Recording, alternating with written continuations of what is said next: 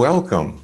I'm Porges, and I will be running a online webinar, a workshop, with my wife, Sue Carter, and it will be on the neurobiology of love and human relationships.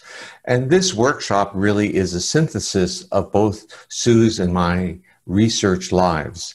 I always like to say that Sue and I have been married for many, many years. We were married in 1970, and I like to say that we had independent research careers for the first 20 years, and then we got reacquainted in the brainstem. And what do I mean by that? We started to learn that what Sue was studying, which was bonding and oxytocin, and I was studying with polyvagal theory, we were really studying the same thing. I was studying it from a neural perspective, and she was studying it from a neurochemical perspective. But the basic underlying metaphors of safety, trust, bonding, and how we as mammals learn or evolve, let's use the term evolve, to co-regulate and not to be independent or isolated organisms. So the theme of our workshop is really about the biological imperative. And the biological imperative is that we need to connect. And of course, during the pandemic, we feel this immensely. It really goes right to the core of who we are as humans, that we are under threat.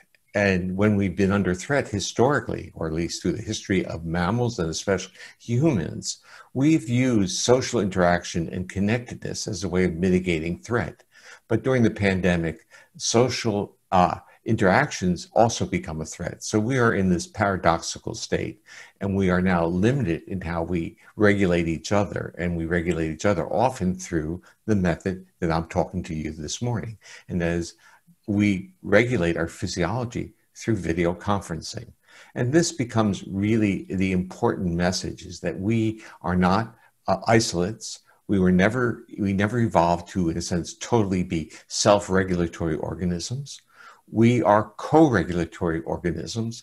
And what we learn in the terms of therapy, what is it that many people are coming into therapy for? They are telling you that they feel uncomfortable in the proximity and presence of others, yet they have great intentions to have relationships.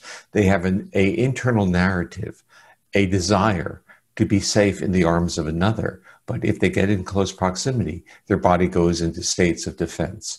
Well, in this workshop, we'll start learning about the mechanisms underlying the feelings and the neurobiology of feeling safe. You'll learn about it from a polyvagal perspective, from an autonomic nervous system perspective, and then you'll learn about it from a neurochemical perspective.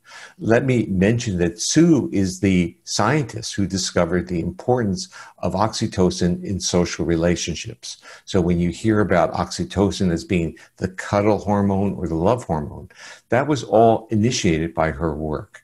So you can start seeing what our dialogues have been at lunch or at dinner, and even during the pandemic, what our dialogues are all the time.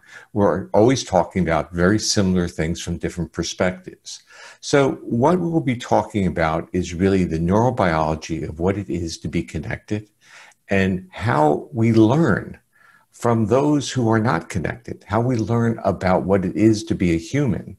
So in the world of trauma, the experience for me in entering the world of trauma and trauma therapy has been, I've learned more about what it is to be a human than from any other discipline or any other set of experiences. Because within the world of trauma, people are telling you what they have lost. And we're learning to see that what they've lost is the capacity to feel safe, to trust, to be in proximity with another. And this has a neurobiological substrate. And this is the substrate that both Sue and I have spent our lives studying in terms of our research. But this is the substrate that therapists are working on to reduce the threat cues of being close with others. So I welcome you to join us for this webinar. So thank you very much.